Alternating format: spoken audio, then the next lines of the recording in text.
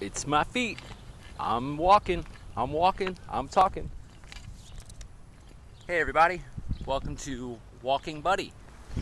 Haven't shot one of these and it feels like a while, but I guess it really hasn't been that long. Last one I did for Father's Day, where I walked around my old hometown in Newcastle, Delaware. Talked about my dad, fun stuff like that. And shortly after that, I went on vacation. Went to Williamsburg, Virginia. I was down there from last Saturday until the Saturday that just passed, 2 days ago. And some of you may know that while I was down there, I got engaged. I got engaged to the lovely Lisa Stull, who writes under the pen name L.M. Stull. She's got a couple of great books out there that I encourage you to check out. You can find her on Amazon.com and all other fine places to buy books. But, you know, this isn't a promo. Well, it's not entirely a promo for Lisa's books. It's me walking and talking. And I got to tell you, other than that cough right there, I'm really happy and, oh man, I am like floating. I'm walking on air because Lisa just made me the happiest man in the world. I love her so much. Lisa, if you're watching, and I think you might be, thank you. Thank you for making every dream that I ever had and dreams that I didn't even know I had come true. So yeah, buddy's a little giddy right now. People were wondering, asking a lot, you know, if we've set a date yet. And we haven't. We know it's going to be probably the beginning of next year at the latest. Knowing us, it could very likely happen before then. So anyway, yeah, very happy. Very much in love and happy. So, walking right now, back in Delaware. Gotta tell you, I wanted to talk about this. When I went down to Williamsburg, I took the train. And I gotta tell you, really liking train rides. I did that the last time I went down to Williamsburg too.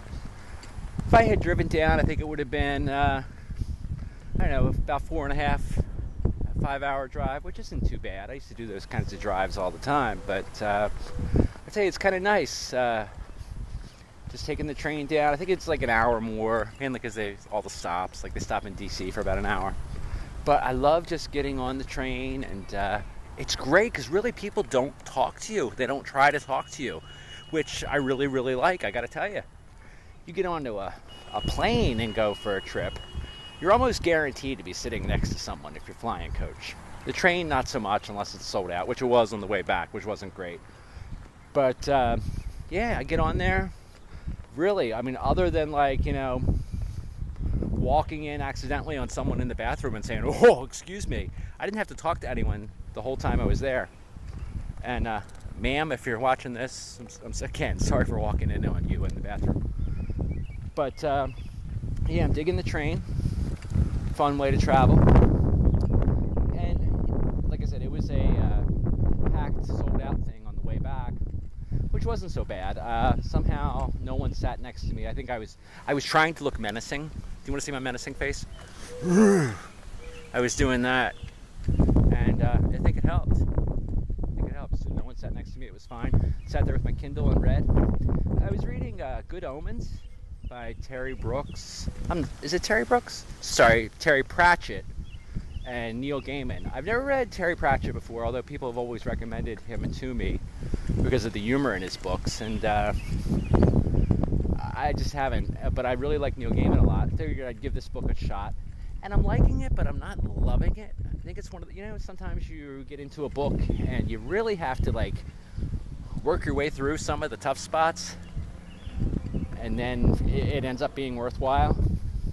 And I used to do that all the time, and I guess that's what I should do here too. But I'm realizing, my God, there's just so many books out there that I want to read. My Kindle is loaded with books, and do I really want to like keep working my way through something in the hopes that it gets better? I probably will.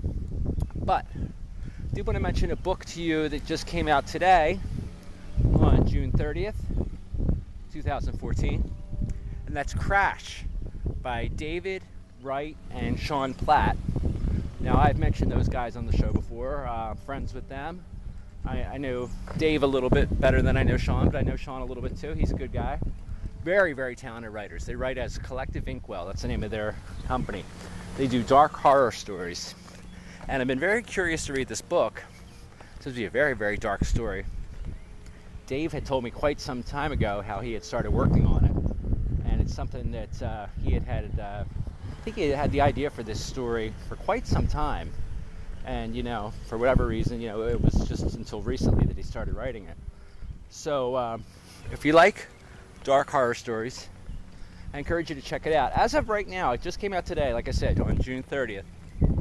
And it's for a limited time for your e-readers. It's only on Amazon.com, at least I know. It's 99 cents. I think it's normally going to be $3.99. So, check that out. You got an e-reader, 99 cents. Come on. And these guys are really established, well-respected writers.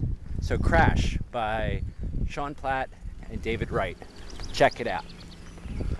So, speaking of crashing, I don't really know what happened, but I got into my car today and I saw that I had like a big dent in like my front fender. And there's like some green paint on there. I guess some bozo, went to open their door and they like messed up my car. And I tell you, I try to be peaceful, I try to be loving, but man, that kind of thing pisses me off. You know what else pisses me off? I was thinking about this earlier too. One of my big pet peeves is when you're somewhere, it doesn't matter where you are, and you're saying hi to somebody, and they totally blow you off. I've had this happen a lot. I know it used to happen a lot when I worked at DuPont. And I don't get it. I guess I understand people getting wrapped up in their days, wrapped up in their lives, and, not everyone's going to be, like, happy every day. I get that. But if you're walking somewhere and you're just like, hi, how you doing? And you just get stone face, and they just keep walking. I'm sorry, but I don't get it. I mean, how hard is it even to just say hi? You don't have to, like, get into a lengthy conversation. I don't want a lengthy conversation. I'm just being polite. So, I'll tell you, I'm not going to be so polite now. I mean, for you people that, like, blow off other people and never say hi, well, at least the ones that have done it to me, I wish you a very, well, I'll be nice. No, really, seriously, fuck you. I mean, you can't say hi? Fuck you. There goes the PG rating for this episode of Walking Buddy. Anyway, I'm going to walk back to my home now. And I wanted to tell you about some cool things that are going on. First of all, we got the 4th of July coming up this weekend, which is fantastic. If you celebrate the 4th of July, and I think most people do, please try to enjoy that. And also try to remember what it's about. Not just a reason to get drunk and shoot off fireworks. I mean, you can do that any old time, can't you? But just remember, if you're an American, what a great country we have, and it really, really is. Yes, we have problems. Every place has got problems. Yes, it's not perfect, but, we got freedom, and damn it, that's just awesome. You can look at all the crap that goes on in politics, and there's a lot of crap, believe me, but really, we're very, very lucky here in America. So, what else do I want to talk about? Well, that's probably the main thing. See, I talked about getting engaged. I could talk about that forever, I gotta tell you. And, oh, geez, what did I want to tell you? Oh, music. I want to talk about music. Beach Boys. Have I ever talked about the Beach Boys on one of these shows? Summertime, listen to the Beach Boys. Lisa and I have been kind of jamming to some Beach Boys stuff when I was down there, and the solo works of Brian Wilson, I encourage everybody to check out, especially his Smile album, which had begun as a project for the Beach Boys. Also, That Lucky Old Sun, might just be called Lucky Old Sun. Great, great solo album of his. Check it out on Spotify if you get a chance. Also, I want to say again that Dave and Sean have that book out, Crash. Be sure to check that out. And this is like sincere. I want to say a big thank you to everybody who was wishing Lisa and I well, and congratulations after we announced that we were engaged. We did that, like I said, last week, and we had like hundreds and hundreds of likes and well wishes on Facebook and in other places. So, what was already a wonderful, amazing experience was made even more wonderful and amazing with that coming from people who cared about us. So thank you very much. And I'm going to wrap this one up. I want to tell you, though, that did a show last night for Sunday Night Fiction Club. And we did that because 4th of July is right around the corner. We did that on Great Patriotic Stories. And you can find that on my other channel here on YouTube. You just type in Sunday Night Fiction Club. Or you know what? I'm going to make your life easier for you because I'm that kind of guy. I'll put a link here at the bottom of this video.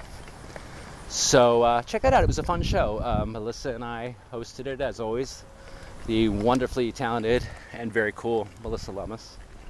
And we had a lot of great participation from our live viewers. I tell you, I love doing that show. It's fun because we've got regulars who tune in every Sunday night at 10. And they join in on the comments. We can read their comments live on the air. They could chime in on their thoughts on what our topic is or just anything. We do a lot of joking around and a lot of laughing on that show. So check that out if you get a chance. Also, I'm hoping to have a new Buddies writing show some night this week. And also, I've started this thing up. I think I talked about this on one of the other shows for Music Monday, where I do a blog posting on my website at www.buddygot.com. Pretty easy one for me to remember, because it's my name. Hope it's easy for you to remember too. But I'm going to do that shortly when I get back. I'm going to do a posting on 3 great songs from the 80s that you may not know.